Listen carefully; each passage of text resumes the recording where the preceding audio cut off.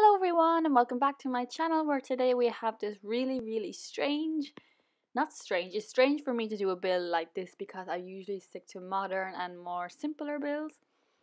But I was starting off to do just a simple bungalow build, and you can see the exact moment when it changed into a barn.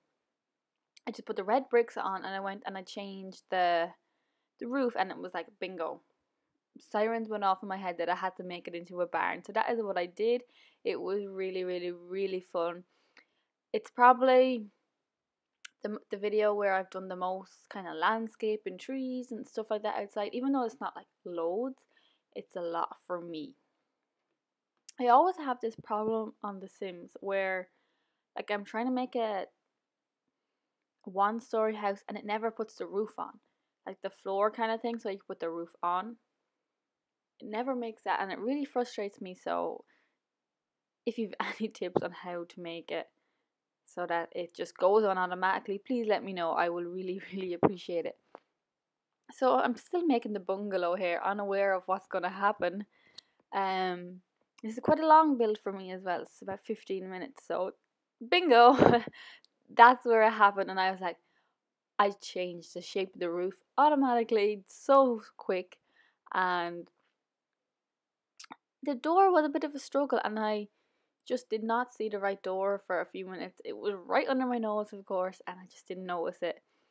So I'm out of breath already. We have just a few rooms, not much. It's only really room for 2 people in here.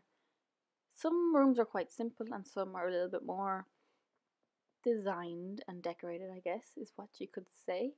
So we have the same windows mostly going around, and they really do suit it. I love the windows. They're definitely like barn type windows. There they are. So hopefully we're going to change that door because the door that I actually picked really did suit it. Yeah, there it is. It was probably just the best door to pick and it really did suit it, and I was really happy that I could get the door right and the windows right because it just really does pull it all together. And so then we went for a lot of the white picket fencing and we move it all back a lot. So there's a really nice garden at the front and I love it. It's really cute and I've never really done much like that. So it was different and I hope you like that a little bit. So now we are just putting more of the touches to outside the house. We are putting a tree there which looks redonkulous. Yeah, no, don't put that there. So some little hedges, which really, why did I have to say really so much like that? Was so unnecessary. It looked well there.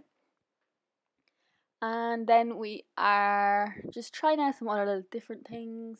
I just love this house so much. I thought it was so nice. It was like different. Like I feel like I'm always doing the same kind of videos, and I tried a few times I think to change the shape of the roof, and I just had to stick with what I originally went with because I thought it was the best. This is on the gallery, by the way, so if you're interested in uploading it, my gallery ID is down below, and I have a ton of other houses up there and a ton of other videos to watch. So if you're bored, please invite yourself to watch them, or I invite you to watch them. So there we are moving back that area there, and that's not the same one, and we totally change it. So yeah, that does look better though, because the orange was kind of deserty, and I think that's actually what it's called. So yeah. So now we're going to move back the hedges, and hopefully we're getting started on the garden because it's really nice. Oh, deep breath. Oh my god. I only ever say deep breath for some reason when I'm recording a video. It is really strange. Deep breath. I never say it unless I'm recording. What is that with me? Because I know I've kind of like got a bad Irish accent, and if I say breath, oh my god, no more talking about it. So now we are doing this little walk up to the house area, and I actually do really love doing, you know how you'll see it right now, I'm going to do it, where like it's been walked on a lot, and it's so interesting to do that, and I think it's really fun, and it's really kind of realistic because it just is, and I loved doing it. And so we changed that up and we put down these little lovely roses, I think. But oh, I love this little area. But yeah, that makes it really realistic, I think, and it's really fun to do because you can go a few different ways with it. You can make it a different color and stuff like that. So this is kind of the start of the little garden. Here we have more fences, the same gate, and then we are putting in some daisy grass.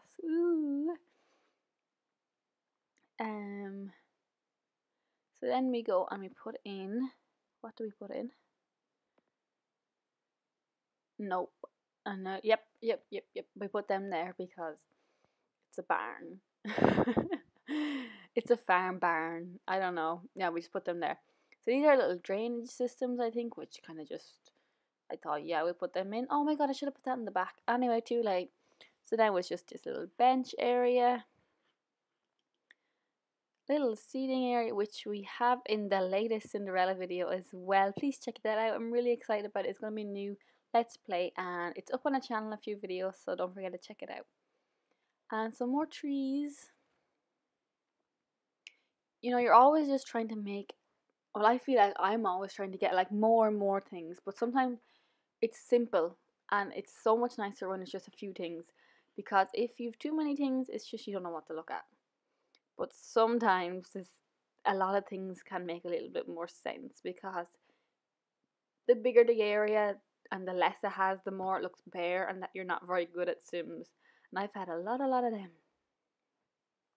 So for the kitchen and living area here, which is what we've just put the floor and the wooden walls up on, this is the little living area. It's very simple. I wasn't sure what else to put into it, so I wasn't going to put something in that I wasn't sure of, I guess. And I liked how it looked, so I didn't really want to go and change it.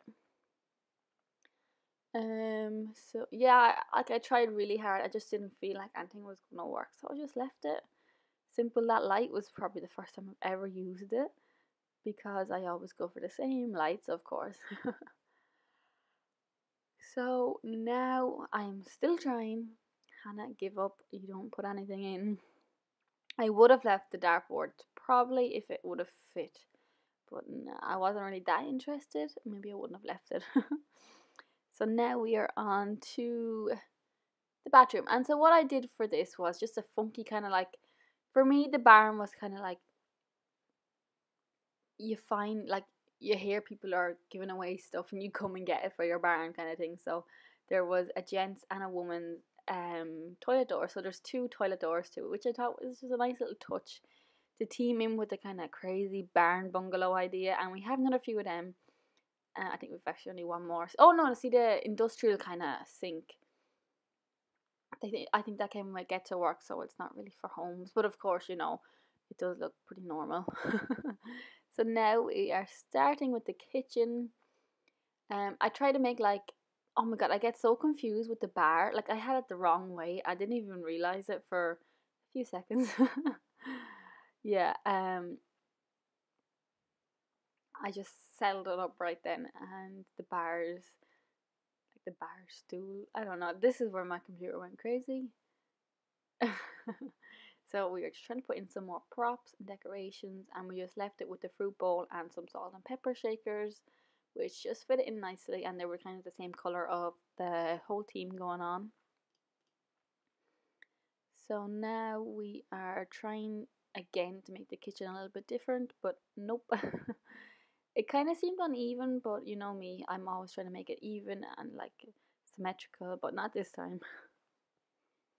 And so I put the sink down this kind of area, which I thought was really a nice touch, and it kind of felt like a barn. Not that I've ever seen a barn really turned into a house, although isn't there a Nicholas Sparks book where they live in a barn, or what book is that? I cannot remember. No, it's not Nicholas Sparks, I don't think. I don't know. Could be, who knows. And so now we are onto the bedroom, the last room. I'm just trying to figure out what else we're going to be doing. So, a lot of it is brown themed, and I do change a little bit from this, and it was hard to know exactly what a barn would look like, so I just had to use my imagination, and a lot of the stuff is brown because that just seems like what a barn would be like, I guess. And so we take that out because that's just too unbarn like. Um, so we go and change them. I don't know what I was thinking with the blue because there's a tiny little blue in the bed, and I thought, yep, we gotta go with the blue. I am so like that, and it's so annoying.